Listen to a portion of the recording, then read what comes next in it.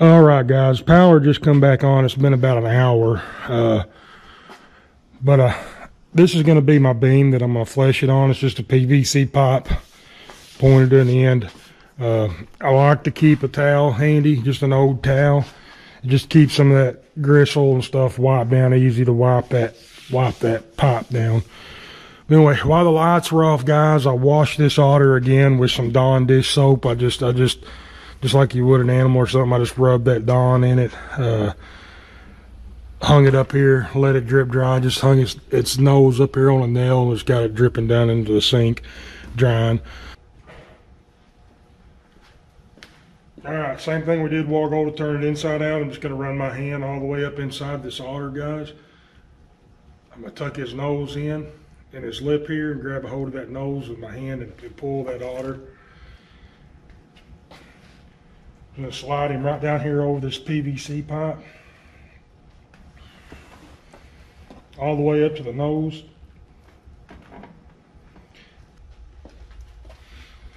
All right, guys, we're just going to come in here now. I'm going to start, if you're just preparing these for fur buyer, you can just come right in here behind the ears and start working. I like to just go ahead and start up here at the nose. And again, guys, a sharp knife is important. Even in this step, we're just going to take that knife and we're just going to kind of do a small slicing motions around the head, and we're just going to work some of that fat and gristle off of this head. Most of the time I just use this bigger knife that I got, but another option, if you guys don't have a big knife, you can use a regular knife and just come in here and work that fat and meat off of that head area. And sometimes it's easier to use a smaller knife up here on this head area because it gives you more room to just move around. But all we're doing is just kind of a slicing motion.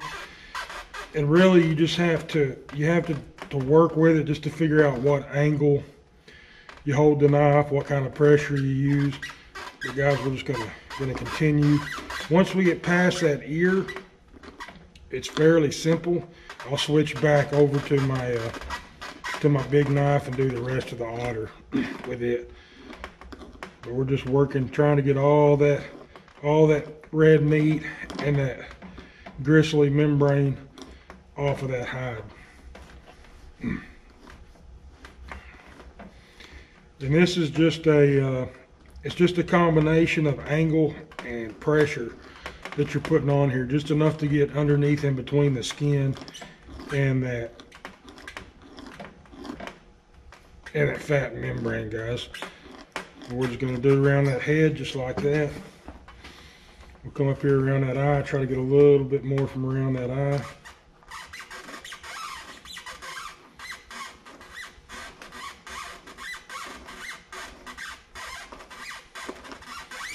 I worked on my beam a little bit to help with that squeaking, but the squeaking's still there. Sorry, guys. I'll try to edit around it a little bit.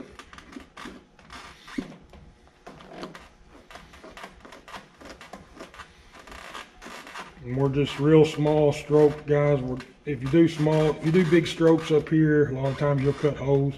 You just want to do small strokes and get that started there. All right, so we got the biggest part of that off. I'm just going to take and we're going to twist our whole skin, guys.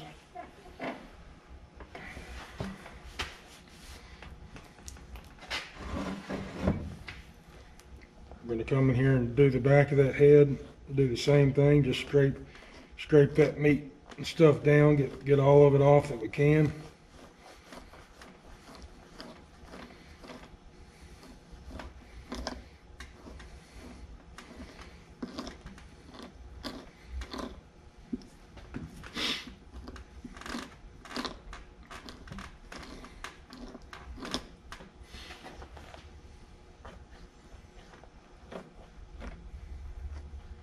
And we're just figuring out what angle we need right here to get sliced underneath that meat. There we go.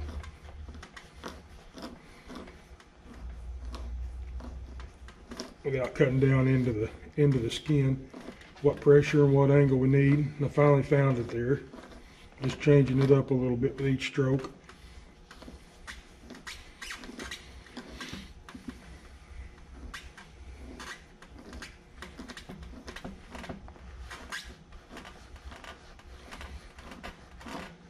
Up here, guys, like I said earlier, if you're sending to a fur buyer, a lot of times they'll cut this nose and head off whenever they go to put it into a garment or whatever they're using it for anyway. So it's not just a real big deal for that market to get them off. We're just going to rotate that thing again, guys. Come up here, try to get underneath that lip and that eye and get it started.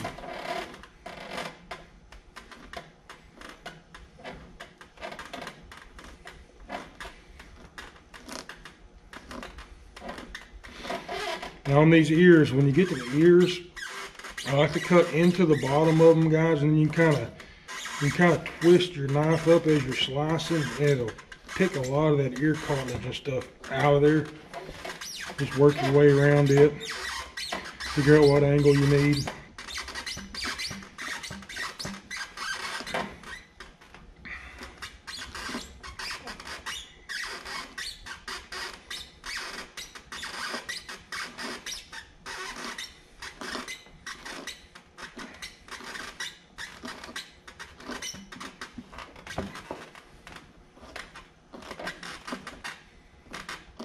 Alright, there we go, guys. We got almost all of it off there around that ear.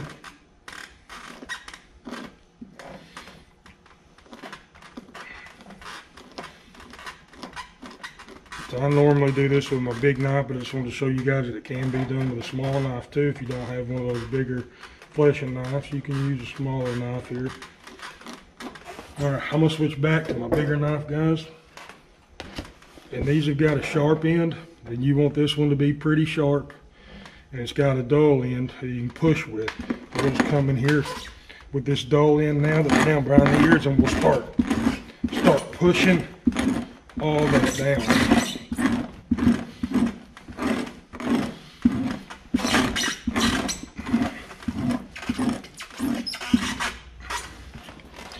Now sometimes on the back, guys, on the younger otter, or younger animals period, you can come in here with this dull side and you can push a lot of that off. But sometimes the neck area down to the arms is a tough part of the body, so you got to switch it over, and I'll use my sharp end. And I'll just get underneath that fat membrane, and we'll push that down to those arms.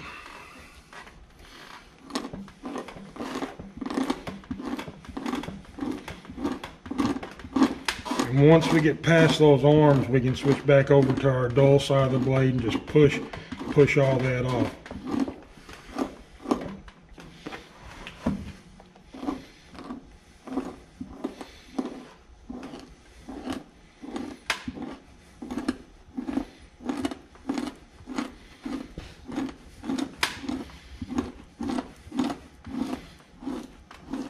Right there, the arms are starting to push a lot easier, so we're going to leave that right there.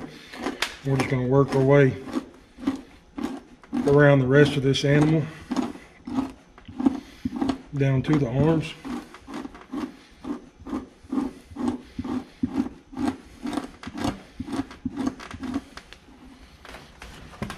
I'm going to turn that skin again. There's that armhole right there, guys. We'll see if the dull side will work.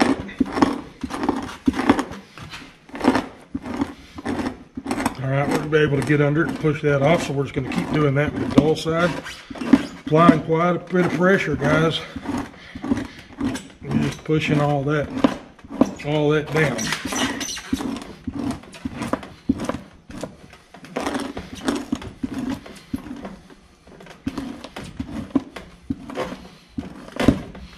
And when you get to the arms, it's kind of like the ears again. I'll push, and whenever I get there where it's almost tight, I'll kind of flick the edge of that blade up, and then I'll push that fat and stuff over the top of that arm.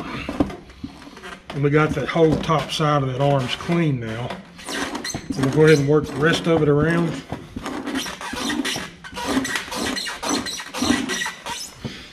We'll turn that hide. Get this little bit that we got left on here, push down to the arms.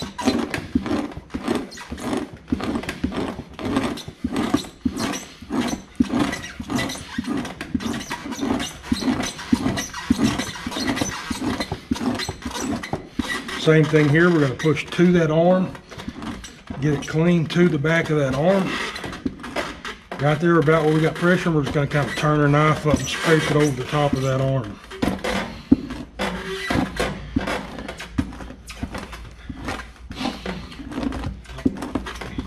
Alright, there we go again, guys. We got the top part of that arm clean.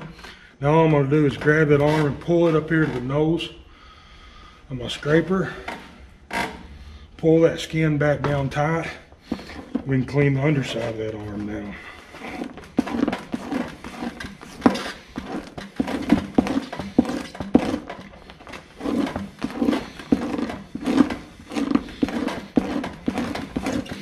Alright, I got an area of this meat that's not coming off with our dull end, guys, so I'm going to switch back over to my sharp end. I'm going to do those small slices to get that to where it starts coming up. Now it's starting to roll up now. I'm going to go ahead and clean the rest of this arm up all the way to the edge if you want to. I don't worry with it too much, because when we're bored it here in a minute, we're going to cut those arms off a little bit, and that'll cut all this gristle and stuff off. So we're just going to keep working up underneath that skin, guys. There we go, just small strokes so we don't cut anything. Getting that where it's worked up. Starting to roll. Now I can probably turn this over and use my dull end again and push. So we got that started to where it's rolled up. So there it's all pushing off now.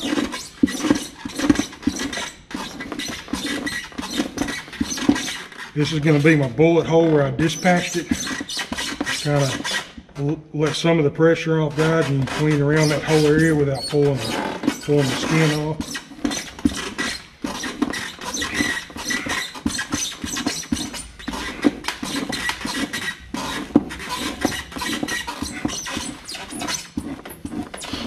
Alright, guys, so we got that arm pretty well clean. Just keep pushing all that off we can. Now I'm going to come over here to this other arm, put this other arm in here, and we can clean the underside of it off now. Pull that hide back tight on that beam. We'll start with our sharp end here, and we'll just go around the edge of that arm, kind of getting that meat and stuff rolled up a little bit.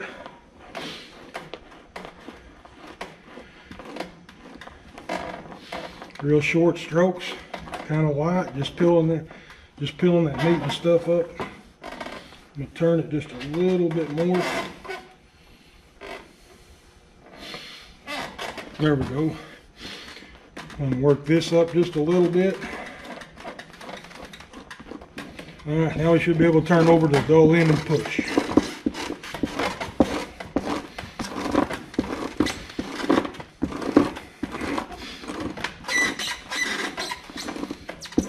Alright, we got a little bit hanging on there, guys. We'll just come back up here to the top of it, use our sharp side, get underneath it, get it rolling up.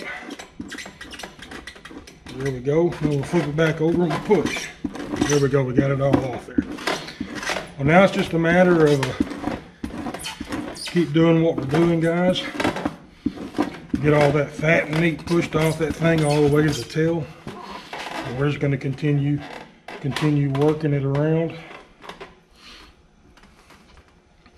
The hide, we'll shift it, move it however we need to move it, and we'll continue pushing all this down to the back of the hide where it comes off.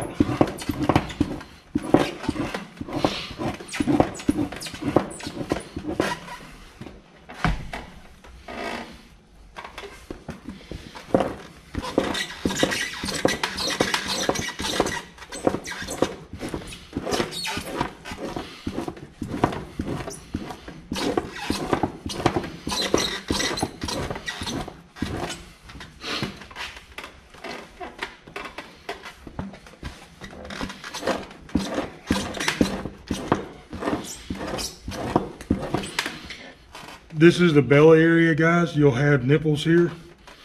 You're using quite a bit of force pushing down.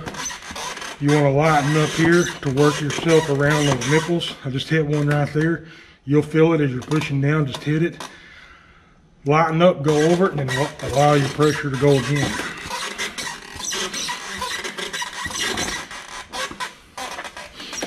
If you continue to do that full force push, you'll rip that nipple out of there and rip a hole in your skin. Now, a lot of times it's not a big deal because we're going to cut that belly area out whenever we board it here in a minute to make a window. So don't fret. Don't fret if you do get a hole in it. It's going to happen. You can take care of it in the boarding process. Turn it one more time here. We're getting close, getting all of it pushed down to the end now. There's that other nipple. I went over it. I could feel it. I let up just a little bit as I went over the top of it and then applied that pressure again.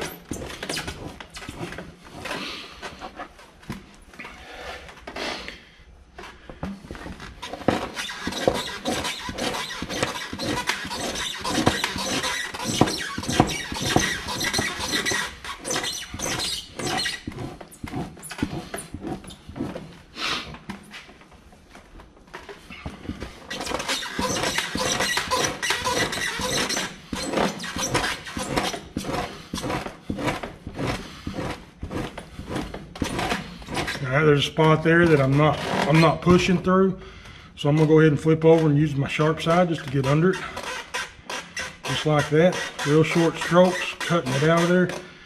There we go, guys. We got that little part that was hanging on there out. Flip it back over to our dull side. We're gonna go ahead and push all the way off that skin.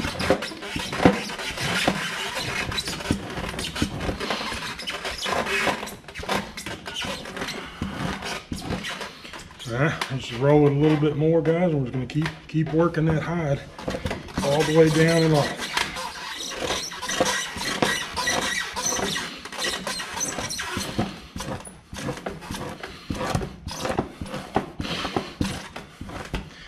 Alright, right there's the edge of the tail, guys. We want to stomp right there. The tail's a little bit of a different technique. I'll show you here in a minute. We just went off the side of that tail there. We got that clean. We're just gonna come up here and finish loosening that cut up right there. Now, guys, all that we pushed off is a solid ring around it all. So I'm gonna come here on my sharp side. I'm gonna slice that off here. Come over here to this side. I'm gonna slice all that meat and stuff off of there. So that's our back all the way down to the tail. I'm gonna go ahead and keep turning around, finish these legs out and that belly.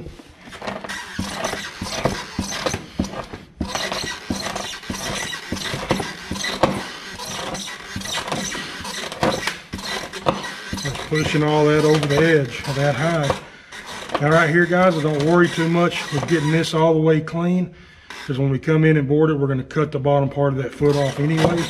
So I just want to get some of that fat off just so it's not in my way.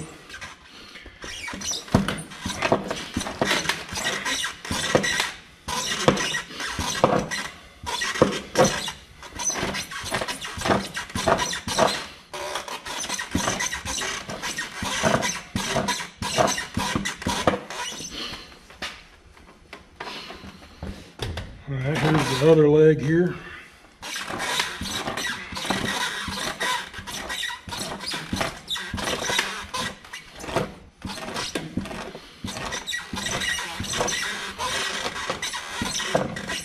Alright, same thing, guys. Don't fight with this too much. Just end it right there, because we're going to come in here and cut that little bit of the leg, straighten it up, and make it look good here in a minute. Alright, guys, so that's got the whole thing done except for the tail there. Now what I want to do is bring that tail right out here at the end of your beam, push your body up against it. Now we're going to work on this tail, guys. This, both sides, right through the middle, you're pretty much just like we've been doing the whole otter. But on both sides of the tail, I'll show you, you've got almost a circular piece of fat that runs down the edge of that tail. So what I like to do is come in here, you can try your dull end, sharp end, see what works best for you. If you're using a sharp end, you got to be careful because you will cut through that hide if you're not careful. But guys, you want to come in here almost at an angle and try to get, see if I can get a piece of it off where I can show you what I'm talking about. You want to go get both of your sides before you get to center. So come over here to that side, get your knife up under it, and work that fat out of that little channel. So basically, it's not a real good example, but almost like a, if these are kind of firmed up a little bit, if you get them cold or don't skin them right off the bat, this fat will firm up and it almost comes off like a string cheese roll. The round, solid, just a little section here. But anyway, all we're gonna do, guys, is try to get underneath those two sides. Now I'm using my dull end here. And you can see how that's just peeling up. There we go. So that whole just section of fat come off of that side there. We'll do this side down to that same point. Just trying to get underneath that edge. There we go, guys, kind of rolling up there. All right, now we can come back up here to the top and we can push that center down.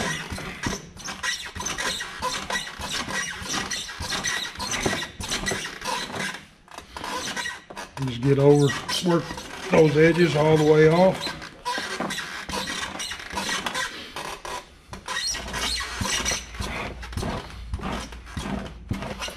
All right, now we're back down here to where we had those ends done.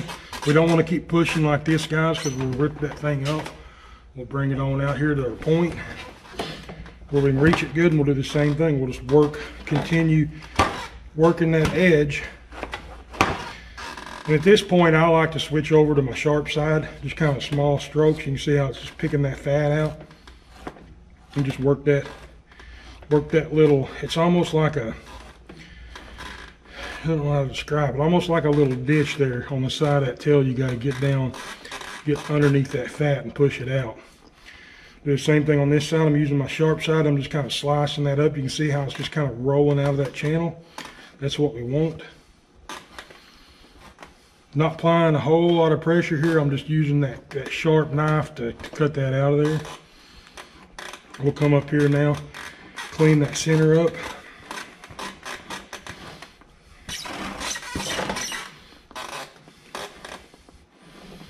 Guys, you'll see that fat sticking on there. You want to try to get all that fat off that you can. So when it dries, that fat will go rancid pretty quick. And we're just gonna ease back up through here and try to get some more of that fat off. Now you can come back after it dries, and you can get underneath it with like a fillet knife. You can come in here and cut a little bit more of that fat out if you missed anything. But we're just gonna work that all the way to the end, guys. There we go. A little bit more right in there on both sides. Again, I'm sorry for the squeaking. It's not as bad as it normally is. But that's about it, guys. We've about got all that out of there. All right. So that hide's completely fleshed.